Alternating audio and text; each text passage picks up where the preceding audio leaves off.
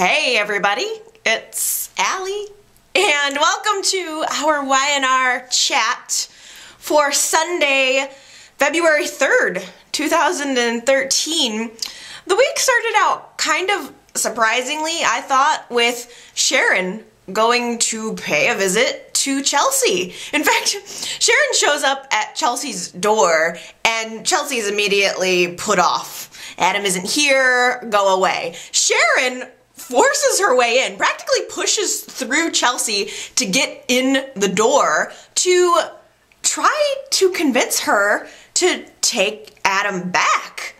Which, either Sharon is completely selfless and really wants what's best for Adam and wholeheartedly believes that that's Chelsea, or Sharon was just going to check out the competition and figure out exactly how over the marriage was. I'll leave it up to you as to what you think her true intentions are. I think Sharon had good intentions, but it certainly wasn't her place, and it didn't help things whatsoever.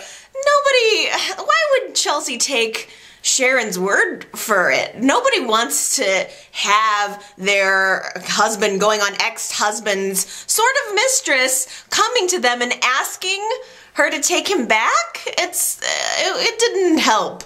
And to boot, Chelsea realizes that the problems in her marriage with Adam extend beyond Sharon, and in fact that the larger problem is that Adam is someone who is constantly wanting to seek his father's approval in a weird way, whether it's beating Victor or helping Victor or something. Adam is a little bit of a satellite around Victor, and really what he wants at the end of the day is to be accepted by his father and welcomed into the family. And Chelsea pegged it because that is very, very true.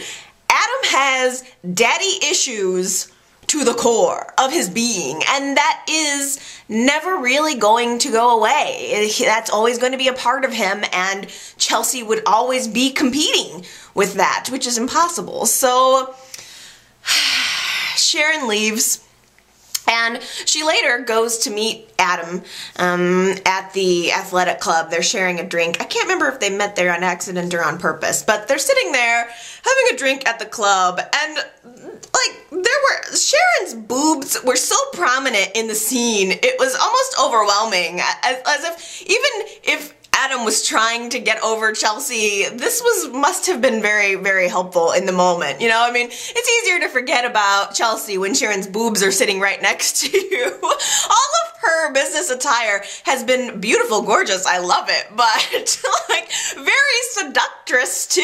Sharon is using what she's got. And Adam was definitely looking. But they're sitting by the fire and they're having a drink and having a pretty open conversation, and Sharon is trying to counsel Adam. She's trying to help him decide what it is he wants, and more importantly, where it is that he needs to go. And she actually tried to get to the core of what the problem is. You know, why is it that you're holding on to Newman Enterprises? Because if it's that you want to help the family, then help the family. Why don't you include the family? And it struck a little bit of a chord with Adam, and he really took it to heart, and he really thought about it, but he had this just very kind of a revelation moment where he realized, okay, so even though they don't want me, I'm supposed to want them. Even though they're not helping me, I'm supposed to help them. And it was a different vibe for Adam, even because he's transitioned away from being the evil villain character and he's not exactly the angel saint anymore. He is still trying, I think, to do the right thing. And even though his marriage is falling apart and he doesn't have anything in his life, I think he's trying to build something. Because meanwhile, at the house, Chelsea is leaving him. She has packed all of her things. She is doing a look around and a shutting out of the light and a walking out the door. And it was a very extended scene, you know, like this is the end of the marriage. It's the end of her living here. Chelsea is closing one door and moving on. And then, probably the next day, she shows back up at the house looking for Adam to get money out of him. I didn't get the impression that she called or anything. She just stopped by the house to ask him for money for the business, which seemed very just counterproductive. She needs to move on with her life, then move on with her life. Don't keep going to Adam for money. And as expected, Adam tries one more time to get her to come back to him and you know, doesn't want it to be over, so tries to convince her, and she's totally shut down.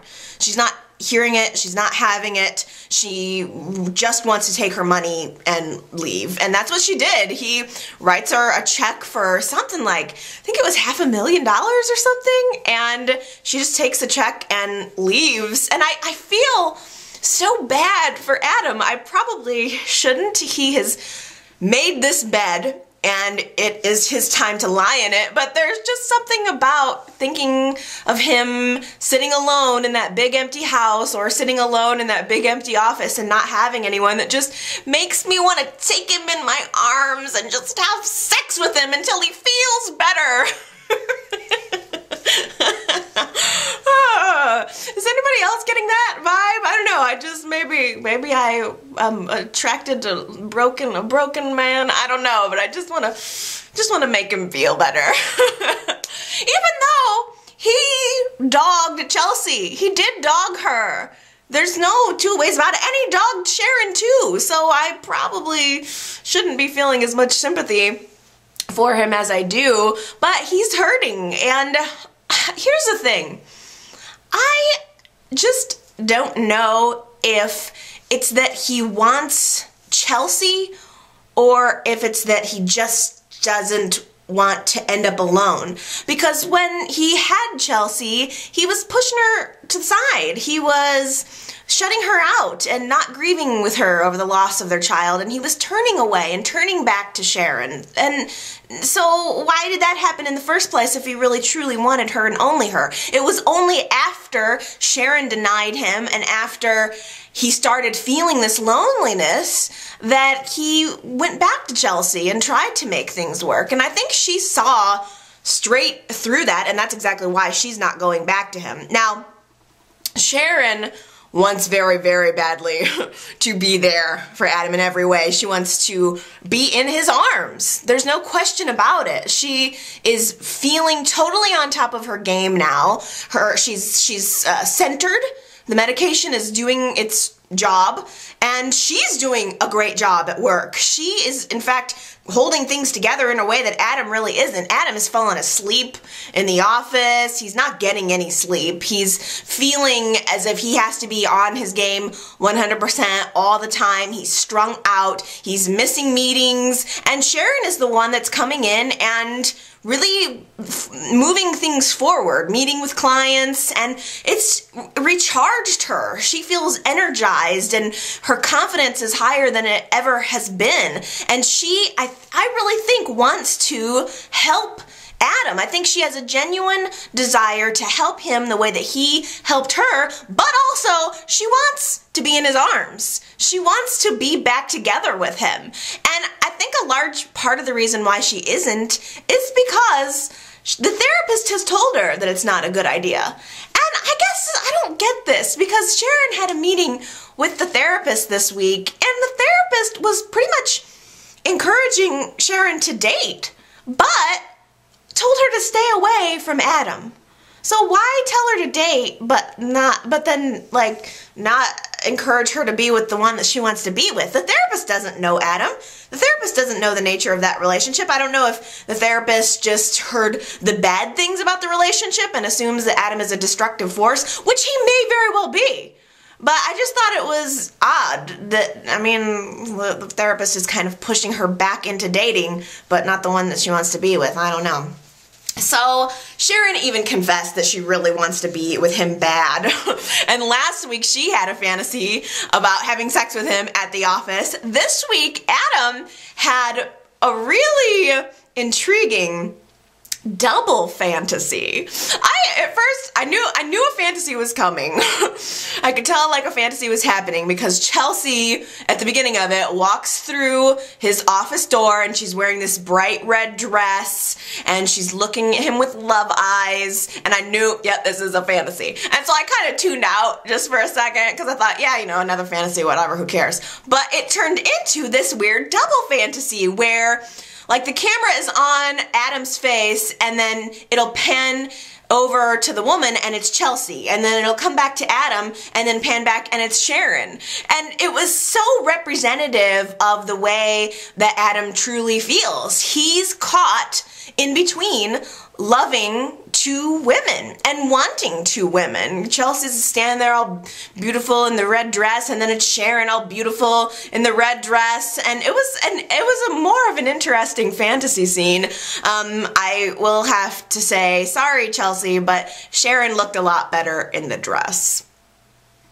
After Victoria found out that Adam pulled a fast one and got Billy kicked out of Newman Enterprises, had a secret board meeting to make Adam the only CEO and then turn around and fired Billy, Victoria, of course, went and confronted Adam. And she tried to play an empathetic game with him and said, you know, you really should give Newman Enterprises back to its rightful belongers, to whom it rightfully belongs. Give it back to Victor. You don't want to end up sitting at this desk all alone. She sees a picture of Chelsea sitting on his desk. She already knows that they're going through this divorce, so she just takes her finger and sticks it right in that wound in just the right way. It was a good scene between Victoria and Adam, and even though I thought, well, that is very cunning of Victoria to approach it in a way that Victor doesn't. Victor's always very forceful when he's been asking Adam to hand back the company. Victoria approached it in a more emotionally intelligent way. But at the same time, Adam pointed out to her, and I was like, hallelujah, that Victoria's lawsuit is the catalyst for everything that's going on now. It was Victoria that sued Victor for who knows how many millions of dollars, $500 million, $500 million basically, got Abby and Nick on board, pretty much drained Victor's pockets to the point where he had to take the company public, which just laid it out there for the taking. That was just creating the staging ground for Jack to take it over, or for someone else to take it over. And Victoria refused to take responsibility for that. It's shocking to me that she can't even see that she is at least partly responsible for her dad losing the company. I want to dismiss her for that. I really did. really did. But the whole exchange kind of worked. I think on top of Sharon having urged Adam to go and make amends with his father, Adam actually does. He decides to go and visit Victor, and for crying out loud, offered him the company back on a silver platter. Victor couldn't even believe it. Victor didn't know what to think. Of course he assumed that there were going to be strings attached and that Adam had ulterior motives, and I can't really blame Victor for questioning Adam's motives here. And Victor went on to imply that, you know, why would you even want to give me the company? I think you enjoy being the outcast son. You enjoy being the underdog. And, you know, it really got me thinking, and so I want to at least make sure that I make this point, because it's very easy to blame Victor, but you cannot say that Victor didn't try to give Adam a chance, that he didn't try to let him become a part of the family. I think that where Adam has trouble is in realizing what kind of family it is. Because being Victor's son unfortunately means dealing with Victor's control freak ways. That's just what it is. You can ask Nick. You can even ask Victoria. That's what being a Newman is. And you can't say that Victor didn't invite him in. It was Adam that rejected that. And honestly, if it was anyone who disliked Adam right from the beginning, it was Nick and Victoria, and Nikki to some extent as well. Victor invited Adam in, not only to his home, let him live with him, but invited him into Newman Enterprises. Victor tried to give him a chance to run the company. In fact, Victor was giving preference to Adam over Nick and Victoria. But Adam wanted more. He wanted more to prove, and that's when the feud began. So you can't exactly say that Victor threw the first punch. I was watching, I remember it quite clearly, and Adam was the one who threw the first punch. Now, Victor should have been a bigger man. He should have been a father instead of an enemy, but Victor only knows two modes. You know, either you are an ally or you're an enemy, and there's no gray area at all. And now, Adam, wanting his father's love again, possibly even realizing that he kinda was the one that threw the first punch, Adam is now at Victor's condo, offering him back Newman Enterprises like a lamb at the slaughter. I mean, even the way that the scene was filmed, it had Adam sitting down on the couch and Victor standing up, kind of towering, you know, looking down at him, and it really represented what the power dynamic was. Adam was the one with the control. He had what Victor wanted and is offering it to him, yet Adam was lower. You know, he was kind of crouched down, and Victor was, you know, seemed to have the power in the scene. And Adam just looked so sad little boy, so love me daddy, please love me daddy. And he even said, I'm offering you something that your children never could, that your other children couldn't. I got Newman Enterprises back for you. And if Adam's line all along had been, I'm doing this for you to repair our relationship, then maybe Victor would have taken it. But that's just not the case. Adam and Victor had a really contentious relationship this entire time, and Adam was on Jack's side. Adam, I think, his first kind of, you know, his first preference was to help Jack, not Victor. So why would Victor accept the deal? I mean, out of nowhere, Adam is willing to give Victor his company, and all he really wants is appreciation in return? I just don't know. I am not at all surprised that Victor practically spit on it. Just said, no thank you. I'll get the company back on my own.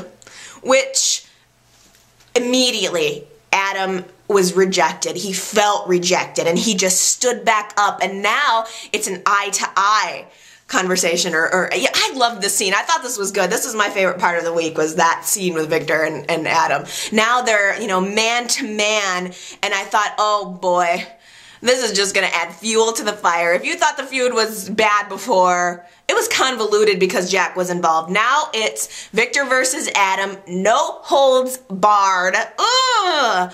Adam just looked at Victor and said, you know, I'm younger than you, I'm smarter than you, and I am more ruthless than you could ever be.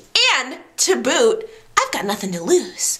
So I am gonna one-up you. I'm going to keep the company, and you can just try to pry it out of my hands. And Victor, you know, of course comes back and is like, you ain't got nothing. You're just the kid, and I am the master, and I'm gonna get the company back. And it's created a battle royale between Victor and Adam over Newman Enterprises. And what I'm curious to know from you is, who do you want to win?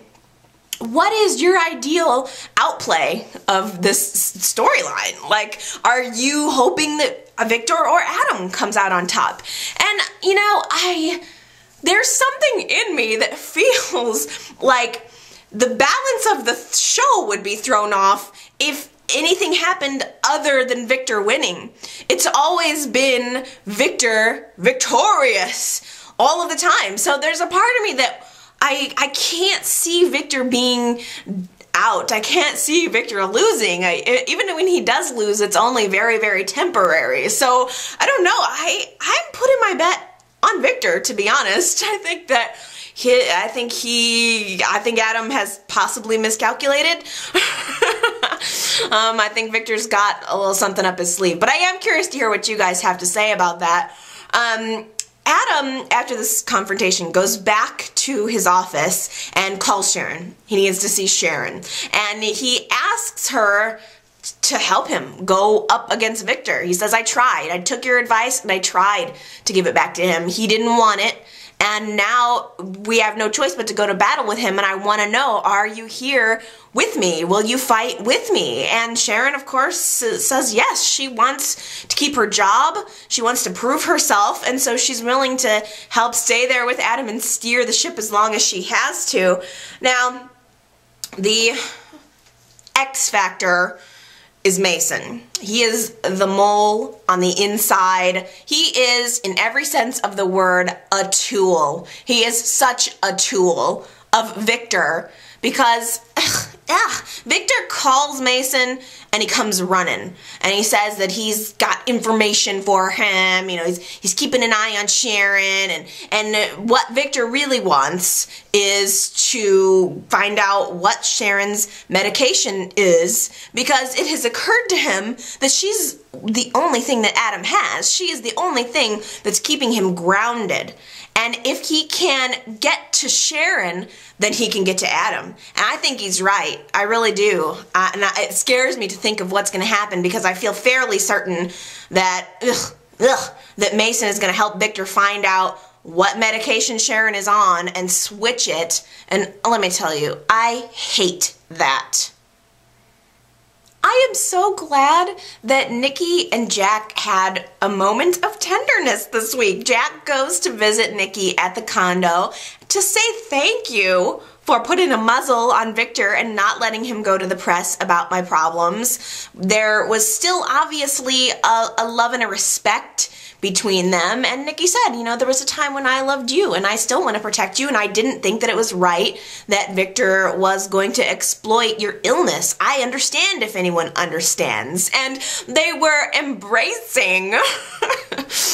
When Victor walks in, ooh, you know that made him mad. He's walking into his own house and his worst enemy, one of them, is hugging up on his wife. Ooh, he was so ticked. And I honestly think, in his heart of hearts, Jack loved that.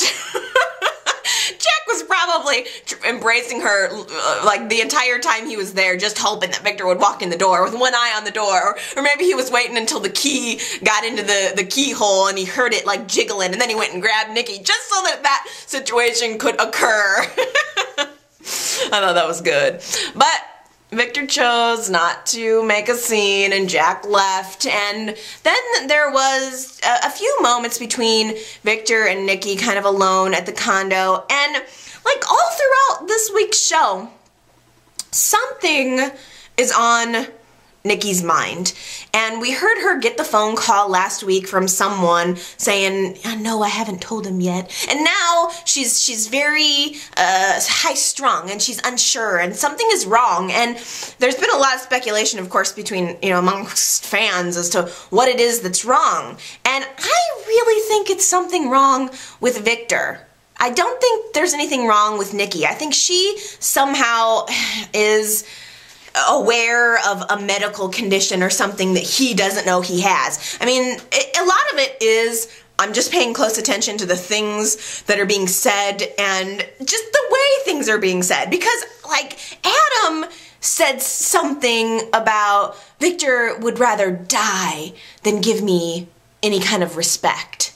And then Nikki had said a couple of things like, I don't want this situation with Adam to cause you to die, or I don't want this to, give you problems. But there's sort of in the dialogue an implication that this rivalry between Victor and Adam is going to somehow give Victor a medical issue. And this is what I'm wondering. I'm wondering if Adam is going to give, like, like Victor's going to have a heart attack or something, maybe caused by a confrontation between he and Adam. I don't know, because it's gotta be something medical. Nikki also received a letter in the mail this week, which I think has to be test results. I really think it's test results. Victor came down and she very quickly hid the letter from him and then told him that she wants to postpone the wedding. Even said it to Victoria. She's telling people she doesn't feel like she has enough time to plan, which is clearly a lie. Something is up. I think that Victor is sick. I think he is going to need a surgery, and that's why she doesn't want to get married, because she knows he's going to need to have the surgery within the next couple of weeks or something.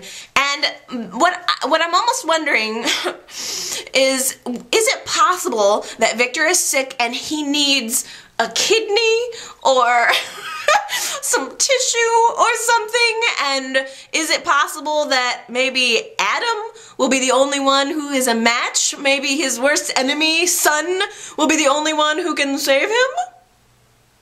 I never thought about it until this week, but because Victor gave Stephanie this huge amount of money, I'm sure, to proposition Jack, Victor probably indirectly bought Stephanie's final drug round. He probably gave her so much money that she just went out and went on a drug spending spree and took too much and just went nuts. Which I'm not saying that Victor is responsible for Stephanie's death. Stephanie is responsible for Stephanie's death if she overdosed. But I thought that was an interesting point to be made, and I think it was kind of implied a little bit by the Congressman Wheeler, Stephanie's father, who is now spending a lot of time in Genoa City.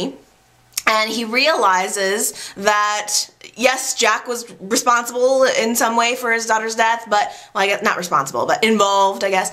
And more so that Victor was involved. And the congressman realizes, furthermore, that this should entitle him to a favor from Victor. So the congressman is blackmailing Victor and tells him, I am not going to tell the world that you hired her to proposition Jack and set this chain of events into motion if you talk to Avery. I hear she's a lawyer on your staff, or you're connected with her. I want you to find Avery Bailey Clark and get her to stop working on a murder case that she's working on for the Innocence Foundation. So we all know, right as soon as Avery came into town, she takes on pro bono cases to help people who've been wrongfully accused. And so she's working on a case. She was actually out of town for it last week. And whatever this case is that she's working on, Congressman Wheeler has some sort of interest in keeping this person in jail and getting Avery off the case. So Congressman Wheeler pressures Victor to get her to stop. Which I don't know how Victor's gonna do that. He invites Avery over and he's buttering her up, asking her questions about her work and saying really nice things to her about, you know, the work that she does. And Avery, he tried to pry a little bit about what the case is, and Avery gave up that it was a man in jail who's been there for 12 years over a murder that he didn't commit, and she believes very strongly that he didn't commit the murder and that he's gonna get off the hook. And Victor was just so light-footed during the whole thing. He didn't pressure her. In fact, he probably could have pressured her and forced her to get off the case. But I think that Victor would way rather get one up on Wheeler instead. He'd rather know why the congressman wants this guy to stay in jail, because that's really leverage. I mean, you gotta believe it. Nobody is going to blackmail Victor Newman and get away with it. Like, who the hell does this man think he is? Little by little, information is trickling in on Tyler and Leslie's secret. They revealed this week that they are running from Congressman Wheeler, or that they are not wanting to be recognized by him. And they mentioned off the cuff, what do you know, it's been 12 years since they've seen them. Been 12 years since they saw Congressman Wheeler, and that guy who's in jail that Avery's defending has been there for a murder that he didn't commit for 12 years. He thinks it's connected. So Tyler runs into the congressman at the athletic club, and he does this little thing where he tries to see if the congressman recognizes him. He just pulls up a bar stool, sits next to him, and starts chatting him up to see if the congressman realizes who he is. But it's been 12 years. I mean, Tyler's young anyway. What is he, in his 20s? I mean, 12 years ago he was a kid. So the congressman mentioned, you look a little familiar, but was not able to put his finger on exactly where he knew Tyler from. So Tyler's very egotistical, strong, full of himself personality and air about him is starting to slowly unravel. Slowly we're starting to see some more weakness in him. And of course, the prime example of that was the old stuck in the elevator routine. I wish somebody knew a running count of the amount of times that people have gotten stuck in the elevator together. My goodness, when are they going to get those elevators fixed? How common is it that elevators get stuck? I've been in many elevators, never been stuck in one, yet there's dozens of them at the Newman Enterprises towers. How many elevator stucks are there per year? Somebody needs to get the statistics on that. But of course it was Tyler and Lily stuck in the elevator together, and it was actually a little bit endearing, because Tyler immediately began to have a panic attack. He revealed that he is claustrophobic, and Lily is trying really hard to calm him down, and she actually did a really good job of calming him down. He collapsed a little bit onto the floor with a heavy chest and not really able to breathe, and it started to show more of Tyler's weak side. You could see that something had happened to him that had caused him to have this panic attack feeling, and almost that maybe, you almost got a sense that maybe his over embellished ego is an overcompensation for being a scared little boy at some point, because he did open up and say that all he really said was that there was something he saw that he was not supposed to see.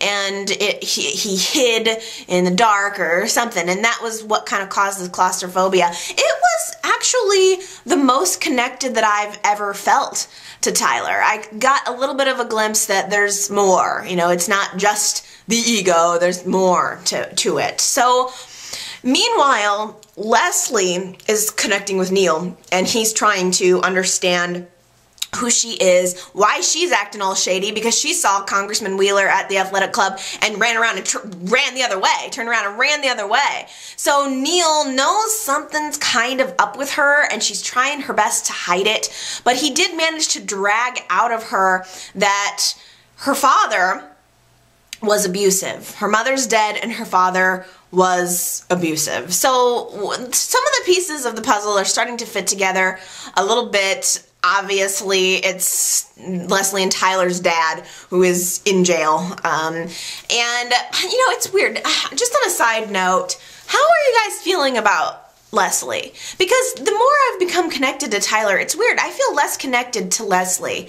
I don't know why. Maybe it's because she has just kind of lying to Neil, and he's really trying, and she's pushing him away a little bit, and they made love this week, and I just don't know how I feel about it. I'm not sure, but whatever. She needs Neil. Neil falls in love so quickly. They're getting so serious so quickly, but I don't know. I think that maybe the dad, Leslie and Tyler's dad, was involved in business, maybe dirty dealings with the congressman. Maybe the mom got killed over it. Maybe the congressman set up Leslie and Tyler's dad to take the fall for whatever the dirty dealings were, but I'm not, and that would make sense as to why the congressman would want him to stay in jail, and if he was abusive, that makes sense as to why Leslie and Tyler would want him to stay in jail, but I'm not quite so sure as to why Avery is convinced that he is innocent. Is he just playing her, or is it possible? I mean, how can you, if he's abusive, he's abusive. Like, you don't imagine that, but I don't know if Avery is just being duped into thinking the guy is innocent, or if there's somehow he's been wrongfully, I don't know, who knows? Like, Avery could be completely wrong about this guy. It's not the first time that she's gotten somebody out of jail who didn't deserve it. Daisy is out walking free because of Avery. We are getting closer, ever closer to the underground reopening, and I thought it was really nice this week to see Nick and Sharon together. Nick was giving Sharon a tour of the place, and they were talking about their kids and, of course, their concern for Noah, and just Sharon was like, I'm really happy that you're doing so well, and gee, could anything come in and rock your world, such as Dylan?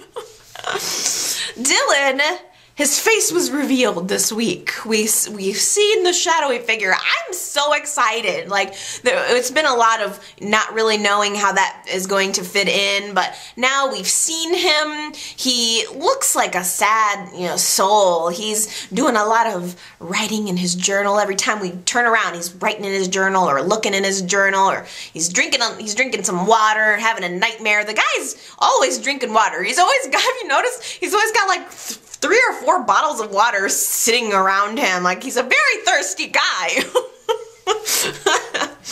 I don't know exactly what his story is, clearly, but is there, I don't know if it's connected, but is there any way he could somehow have been involved in the murder case that Avery's working on? Could he know anything about that, or is this storyline totally separate? This is like an Avery's personal life storyline. I don't know, but I don't know what Dylan knows. I don't know if Dylan knows who he is, but he knows who Avery is. He's carrying around a picture of her inside of his journal, and he's looking at it, and he obviously really likes blondes.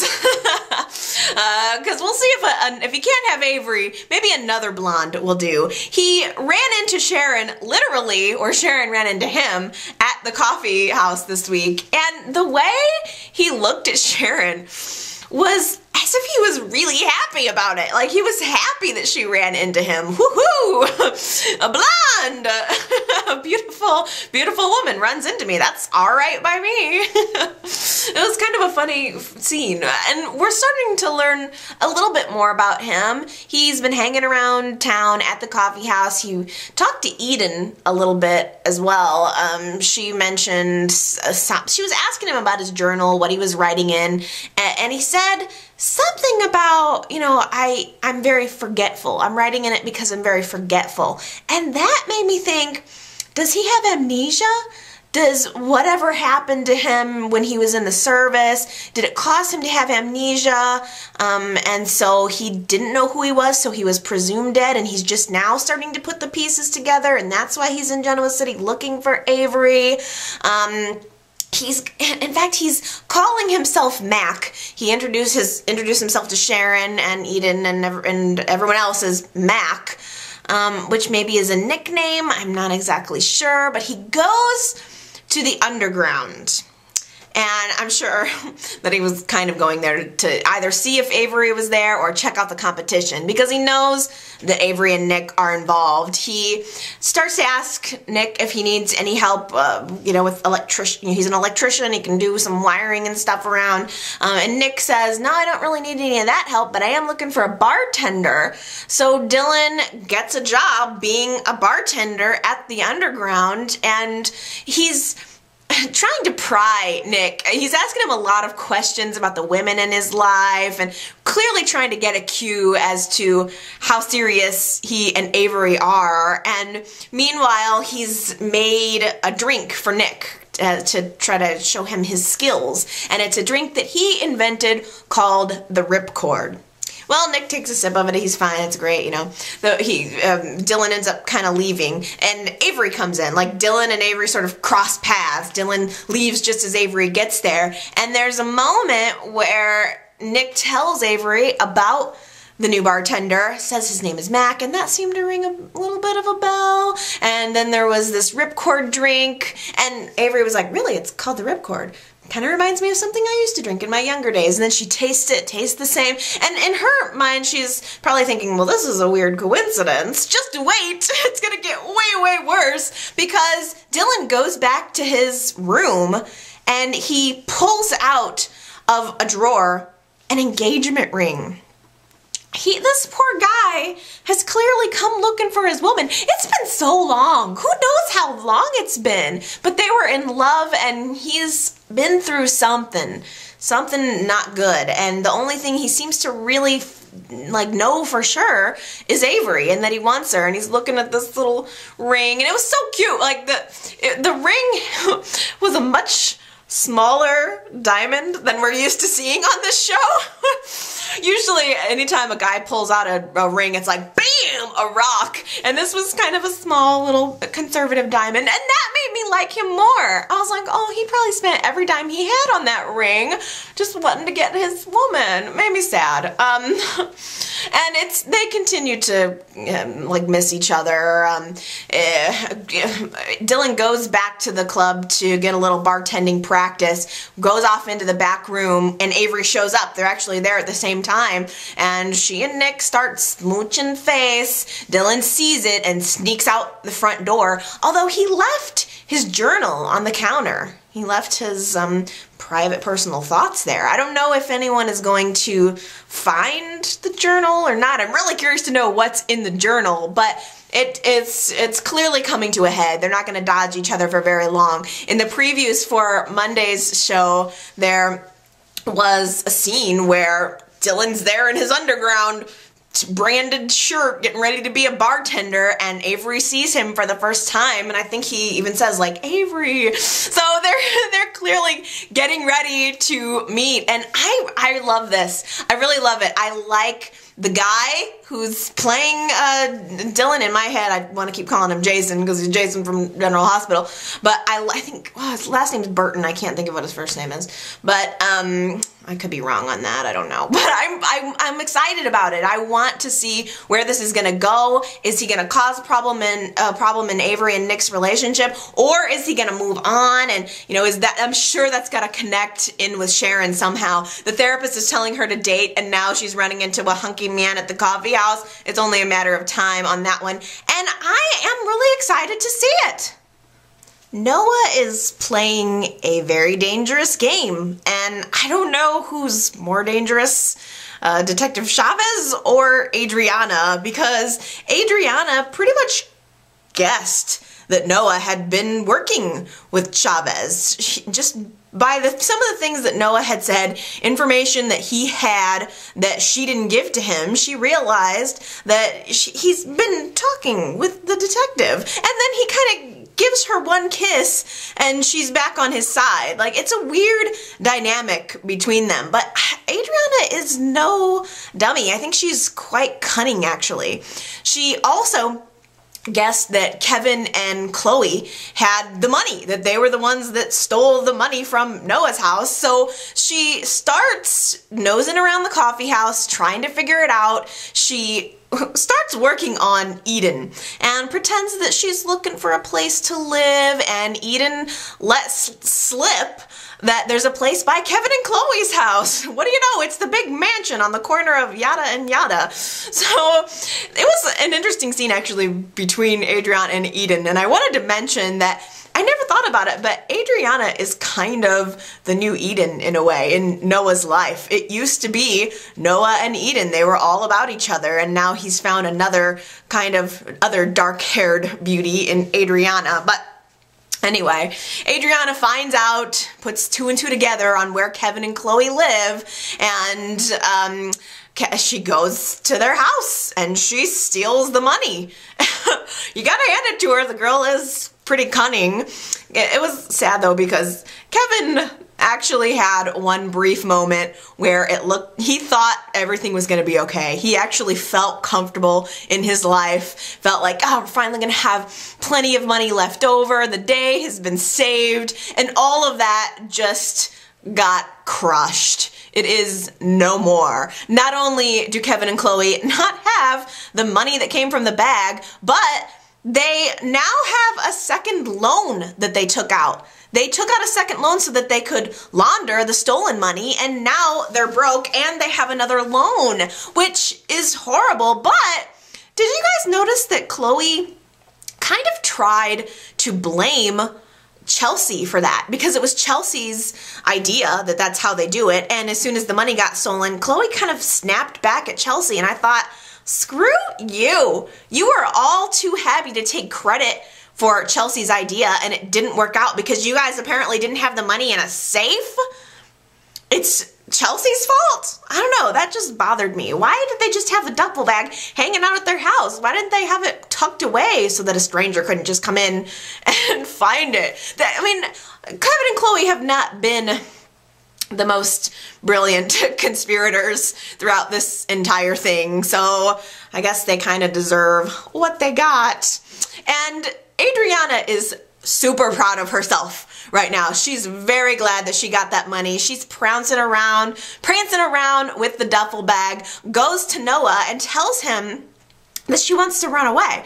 She wants them to go off to a beach somewhere and just live cozy, as if Noah would even blink an eye over a couple of $100,000. He's probably got millions of dollar trust funds. Both of his parents have done pretty well in life, I think. So they've got money. Why does he need her? And even me, if I came into a couple $100,000, I would never be like, yes, never have to worry about money again. That doesn't go that far. $100,000 isn't gonna go that far. So I don't know, I'm surprised that Adriana is even waiting around for Noah, because I just get the feeling that she's using him, that she wants him because he's there and because he's being kind to her. But it wouldn't shock me at all if she just ran away and left him. Once she got the money, I thought, well, what are you still doing here? I mean, I don't know. I don't get it.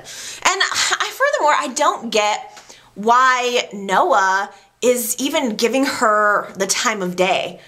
Like, he knows that she's not trustworthy. She's obviously a liar. She's been lying to him. But at the same time, he cares about her. He really, really cares about her for some reason. She is ready to bolt. She wants to leave town. Noah convinces her to stay and actually convinces her to give him the money to hold on to for safekeeping, which she does. The second she walks out of the door, Noah makes a painful call to Detective Chavez, to Alex, and tells him, I need to see you right away. Can you come over to my house? And I really liked Noah in that moment, because you could tell it was killing him, that he had to lie and he didn't want to, that he had to backstab her and he didn't want to.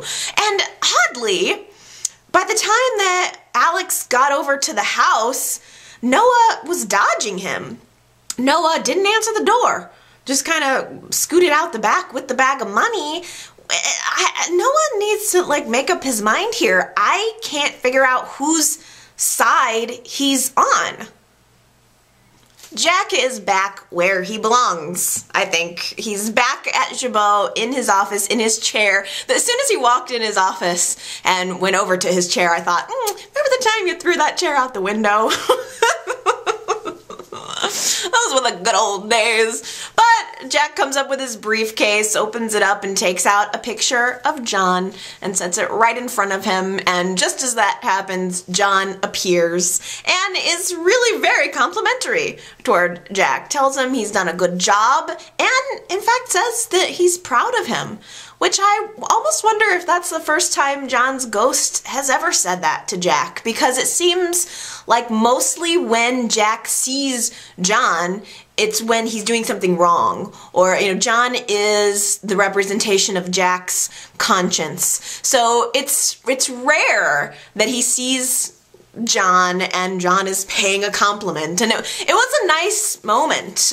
John told Jack that he's done the right thing, and now the next step for him is to bring the family back together, reunite the Abbotts. Yes, that's exactly what needs to happen.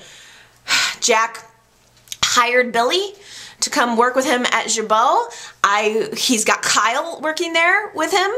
I wish upon wish that Ashley would come back, but I know that that's not going to happen. But instead, Abby is going to be coming back soon. We know that Marcy Rylan has been cast onto the show, so I'm assuming that she's going to come in and work at Jabot too. I think that makes sense. I like seeing the Abbotts at Jabot. It's what makes sense.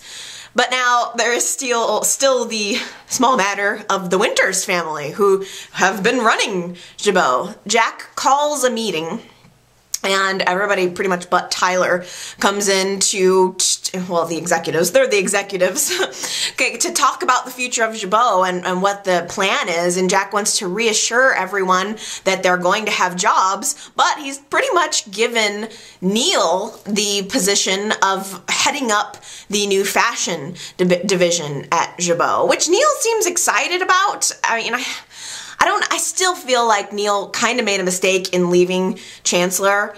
Neil was running the show at Chancellor, but I guess it wasn't as exciting. A fashion division at Jabot is probably a more exciting job. I don't know what Neil's title is. It certainly isn't CEO, but he's head honcho of this new division, which doesn't even feel stable to me. Anytime you launch something like that, there's a possibility it could fail. So I don't know. I hope he doesn't count his chickens before they've hatched, but pretty much the Winters clan is going to be in charge of that. So it's like this. Jack and Billy and Kyle and Phyllis are Jabot, and Neil and Kane and Lily and Devon, probably not very long, but Leslie and I guess I don't know, Leslie's a lawyer. I don't even know why she was in that meeting. She should be servicing the whole company. And I guess Tyler, I guess those are the people that are going over to work at the new fashion division, which I'm excited to know what its name is going to be, because I need to have something to call it. But it seems, I guess on the surface, like it's working out. The only person that I think is really getting the short end of the stick here is Kane. I mean, Kane was the whole CEO of Jabot, and now Jack just comes back and gives a higher position to Neil, and Kane's just sort of an underling again. I can't imagine how long that's gonna last. Slowly but surely, Chloe and Chelsea's fashion business is starting to form. They haven't really done a heck of a lot, but it's still kind of in its inception. And Gloria is now back from her little stint of owning a racing horse with Jeff, and she's decided, since that didn't work out, she wants to now be a part of Chloe and Chelsea's business, and she's really getting up in it, selling herself, saying that she knows what women want and everything she does is successful, with the exception of about 100 things. But her businesses have always been successful, so she wants to get in on the ground floor with these girls, which I'm all for. I dig it. I like Gloria, and Chelsea, I think, probably didn't want it to happen until Gloria started talking about the fact that her business got burned down, and Chelsea knows damn well that her husband is the one that was behind it. So Chelsea feels guilty, decides to agree to let Gloria in on the business, and Chelsea and Chloe are working on buying the Ruthless-style building. I guess I never really fully conceptualized that Ruthless-style was gone. There was rumblings that Billy was going to sell the business, but apparently it's sold and no longer working because the building is empty. Chelsea goes by to check it out. She's the one with the money, after all. And she meets Billy there to talk about buying it. And Billy, the dynamic between Chelsea and Billy was very different. Billy has been so sympathetic towards Chelsea, as if she didn't dupe him into a pregnancy, as if there's not a whole lot of bad history there. He was just being really sympathetic toward her and the divorce that she's going through, and he's kind of doing a lot to encourage her to stay around. He's aware of the new fashion division that's gonna happen at Jabot, and he's looking for a designer. So he's kind of trying to lead her in that direction to get her to stay around. And as soon as Victoria found out about this, she was like, what? Why would you want to keep her around? And I have to tell you, I think Victoria is right to be concerned. Every time Victoria expresses a concern about Chelsea being around Johnny, Billy kind of plays it off as if he's ours, don't worry about it. But I'm sorry, sooner or later, Chelsea's very existence is going to punch a hole in Billy and Victoria's little fantasy life. Chelsea is Johnny's mother, and Johnny is going to want to know her. And on some level, especially now that Chelsea has been divorced from Adam, lost their child, she's gonna want to know who Johnny is. She's going to at least be curious. If I was Victoria, I would want Chelsea as far away from me and my child as possible. I think that's very, very natural. But Billy, he seems just like way too sympathetic to her, and to Chelsea, and he tells Victoria, you know, that he's thinking about hiring her or getting her in at Jabot. Why go to the trouble to get Chelsea in on the business and act like, oh, Chelsea and Chloe are really gonna help us out at Jabot. Yeah, they're real innovative. And then why not suggest Victoria? Victoria's unemployed. I mean, she's got her hands full, of course, at Newman, but why not get Victoria involved somehow at Jabot? It's weird. Everybody's acting like Chelsea is some kind of genius now. Every time anyone, I know I need to get over this, but every time anyone refers to Chelsea grifting in the past, I have to just roll my eyes as far as they can go back in my head because it's so stupid. Chelsea was talking this week about how, you know, when she was on the grift with her mom, she would be hovered under her covers at night drawing pictures. It's the whole, like, on the grift. Nobody would say that. Who would even say that? That whole con artist thing does not fit Chelsea, does not fit who she is now or who they're trying to make her be. Maybe if they would have had her continue to be a con artist when she came into town, I mean, obviously she did when she first got into town, but if they would have continued along that line, maybe I'd buy it, but they've totally painted her like a little angel princess, so every time she says it, I'm just like, bleh.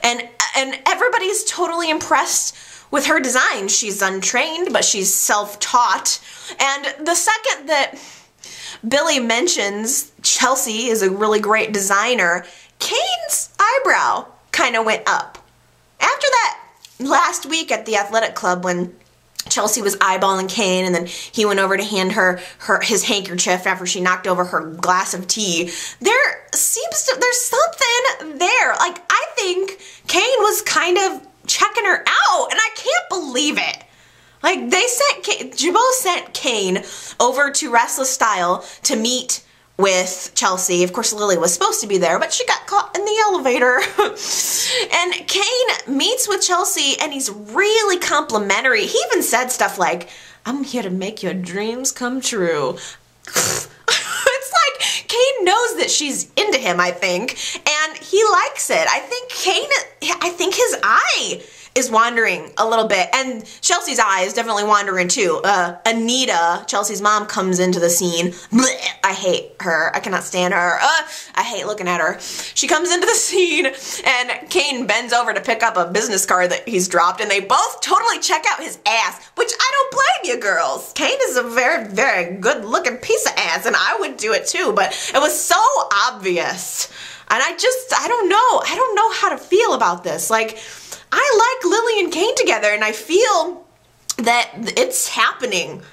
I feel that Tyler and Lily are connecting now, especially after having got caught in the elevator. And Kane, I wonder if he's gonna go to Chelsea, and I just don't know. I don't like it.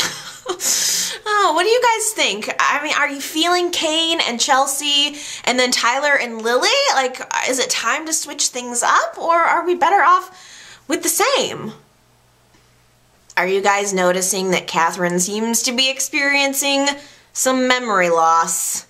I'm not happy about this. I don't like any indications of Katherine having health issues. I don't like it. I dread the day that her character dies. I have been watching Bold and the Beautiful, and I have just gone through Stephanie's death, and I don't want to have to go through it on YNR. I don't want to have my heart ripped out, but it's happening. She's having memory loss. There was a scene where Kane shows up at the mansion and they're sitting in the living room, and she's clearly forgotten things that they've already discussed, and she's trying to play it off like, yeah, why don't you just refresh my memory? I've had a long day. It's not looking good. And then Tucker walks in on their conversation, just like opens the door and walks on in, and they're both like, what do? You just walk on in here now? And he says, no, I got invited. You told me to come here. And she didn't remember it. She like passively blamed Esther for not telling her that Tucker was coming, but no, not good. I don't like it. And I dread to know where that is going. But more importantly, we saw the end of Tucker this week. I would love to hear from some people who are sad about that. I really sat down and watched the scene and concentrated on it, and I did feel bad. Tucker comes to Katherine and tells her that he has to go to Hong Kong for business. Total lie. He is tired of being rejected by Devon. He doesn't feel like he has any reason to stay in Genoa City. Things have been stressful between he and Katherine. It doesn't matter if he saves Murphy's life. Murphy isn't going to forgive him. He's a pariah in this town, and he chooses to leave. He chooses to bow out, which is such a sucker move. Why bow out? Why not continue to try to connect? He's being kind of a wimp about it, but I know that the actor had to go. It was sad. Like, Katherine was sad. The look on her face when Tucker told her that he was leaving was like it was the last time they were going to see each other. And I wish things could have been different for Tucker. I wish things could have been different for Tucker and Katherine. Like, his whole downfall, his whole mistake was letting Ashley go. Ashley was the best part of him, and she kept him on the straight and narrow, and as soon as their relationship broke up, I stopped liking him at all. And I used to like him a lot. If you go back and listen to my earlier vlogs, I love Tucker a lot, and it was a really sad final scene. He told Katherine, I just want you to know that I forgive you for everything that happened in my childhood. And just as he left, just as he was walking out the door, Katherine just sort of stuttered, sort of stumbled. She goes, and you could tell that she almost said, I love you, or I forgive you, but she didn't. She stopped herself and she held back. And I don't know why.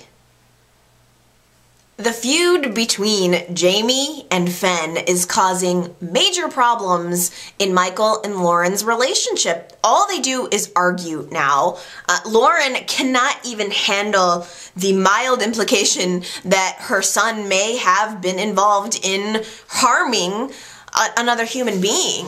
And Michael, on the other hand, is trying to be very realistic about it. Michael's a DA. His job, and before that, he was just, a lawyer. Like, his job is to ferret out the truth from a situation. And so his eyes are not closed. He is not automatically assuming that his son is innocent in what happened to Jamie. And Lauren gets so upset with Michael that she leaves him. She's like, I just have to get out of here. She goes to the club, sits at the bar, where who is bartending yet again? Carmine. And he's doing a real good job of being charming. He's trying to cheer her up and just be all in all a smooth, suave guy. He even opened up a $1,500 bottle of wine for her. He stole that wine. Like, she wasn't going to pay $1,500, and he was sort of toying her with it, like, oh yeah, we got us fancy wine here, wouldn't you like to try it? Next thing you know, he just opens it up and says, I won't get in trouble, I'll just say, it looked a little off to me, the color was off to me, and so, come on! You just stole a $1,500 bottle of wine, kind of to impress Lauren? I don't trust him. And I don't know what's going to happen between them, but I swear to you, if Lauren ends up having an affair with Carmine or something, I'm going to scream. I'm going to holler. That is unacceptable. Well, I don't know what's going to happen. Michael ended up finding her at the club, and she left with him, and they come home, and next thing we know, Jamie is home from the hospital, and he's sitting in Michael and Lauren's living room, and Paul and Michael and Lauren are questioning him about what happened. And Lauren immediately poisons the well and tells Jamie to not lie about it, to stop lying about it. You know, go ahead and tell us that Fen had nothing to do with your fall. Which immediately changed the dynamic of the questioning. Now, Jamie is going to feel bad either way. He can't really tell the truth, and he can't really lie. And all of a sudden, Fen interrupts the questioning, just of course as Jamie's probably about to open up, and he busts in the room and tells Jamie he says, tell him the truth. Go ahead, tell him the truth that I had nothing to do with this.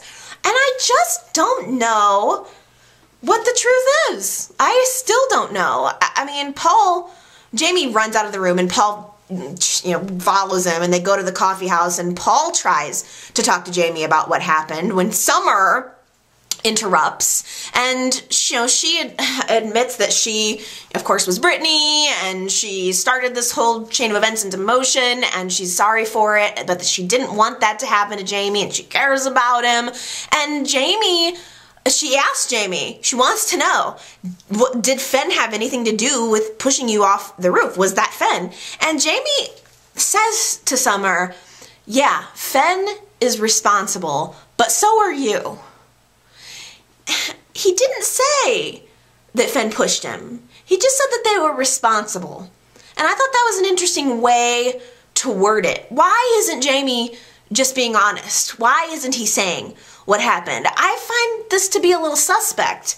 Michael and Lauren ends up interrupting at the coffee house and really accuses Jamie, kind of calls him a liar. And unfortunately, Michael and Lauren have got it in their head and are preoccupied with the idea that Jamie is going to press charges against Fen. Well, where did that come from?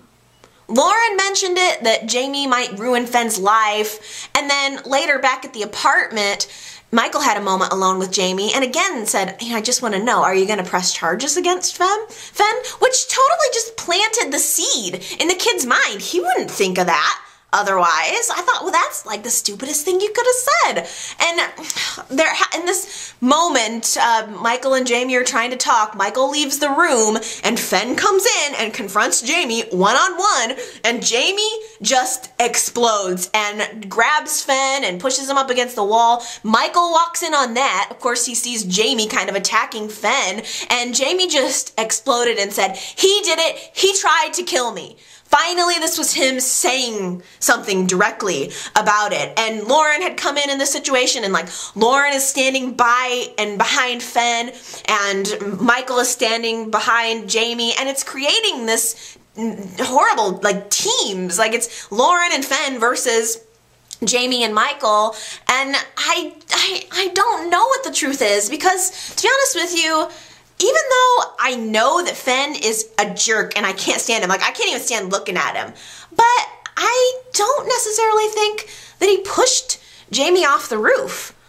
There's a part of me that thinks this is Jamie's last straw, that Jamie is tired of being bullied around, and now here there is an opportunity to get back at Fen.